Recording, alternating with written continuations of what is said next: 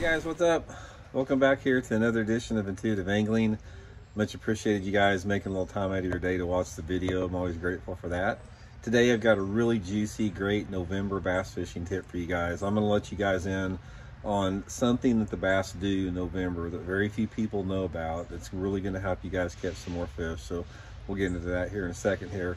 Just wanted to remind you guys, if you haven't had a chance, we got our Baitworks has a 20% off sale during the entire month of November on their jerk baits, with the exception of Megabass. If you guys are interested in getting a wide range of jerk baits there, I'll include the Baitworks link in the description for 20% off. Also, I'll include the SolarBat link in the description. You guys, we talked about earlier, SolarBat has a November sale where if you buy a pair of my RB2 Signature Series sunglasses, you get a second pair of equal or lesser value at no charge. So basically buy one, get one free. So I'll include the SolarBat link also. Much appreciated. Okay guys, we're going to talk a little bit about bass behavior and personality in November. Now, when I do these videos, there's two different aspects that I focus in on. I focus in on lure and technique, that type of stuff, and then I focus in on bass behavior and movement. When I do the lure, tips, that type of stuff, they usually get a pretty good reception, get a lot of views. But when I do bass personality and behavior and movement, it's sort of like my Mental Mondays. Nobody watches them. Guys, if you want to improve your bass fishing more than anything else, you have got to understand bass mood, personality, and behavior far more in detail or intricately than you do your lures like that. It's going to help you catch so many more bass. So there's a lot of different aspects of November fishing, but in this video, for the sake of the brevity in this video, I'm going to share with you guys what is the most important thing to realize about bass in November. Now, what happens with this, before I get into it, it's triggered by a couple different things. A lot of people think it's triggered by water temperature, which it is to some extent, but in my opinion, it's triggered more about the shortening daylight hours, because November, December are the shortest daylight hours we have of the year. What? After a video, can we go to the gas station? Well, maybe. We'll see. Okay.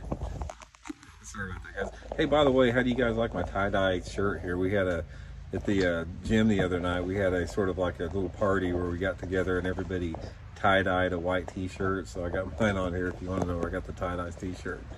Okay, back to the thing. The most important thing that I want to share with you guys today, as far as just the one tip, is understanding the fact that when you have a combination of short daylight hours, dropping water temperatures, and dropping water levels, the bass become chasers. They become where their mood and personality is set up to chase and to basically react to moving baits better. So one of the things that I always make a transition in the month of November is I put down my slow baits, like my shaky heads, my worms, my football head jigs, some jigs once in a while, drop shots, all the slow bottom type lures, and I go to moving baits. November to me is probably one of the best months of the year to throw moving baits like crankbaits, spinner baits, top waters, swim baits, anything that you can reel horizontally along the water column.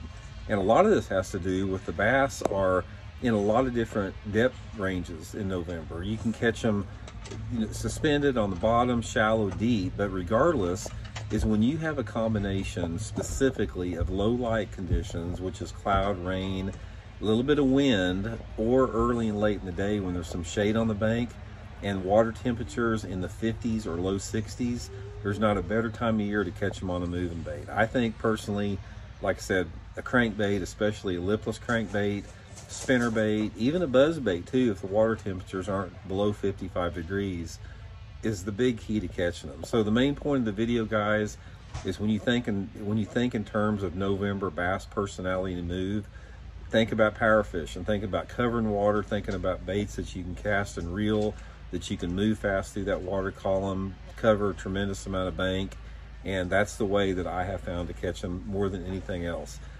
The best days, guys, some of the best fishing days I've had in my life, especially in the Ozarks here, or even like I've had good days like at Lake Lanier in Georgia doing it. If you get a cloudy, windy day in November with water temperature in the 50s, you're going to catch them. That's just the perfect situation to catch them power fishing shallow. So anyway, take advantage of it, guys. Put your slow baits down in the month of November. Those will pick back up in December, but for now, just do some chunking and winding. So hope you guys enjoyed it. We'll talk later. See you.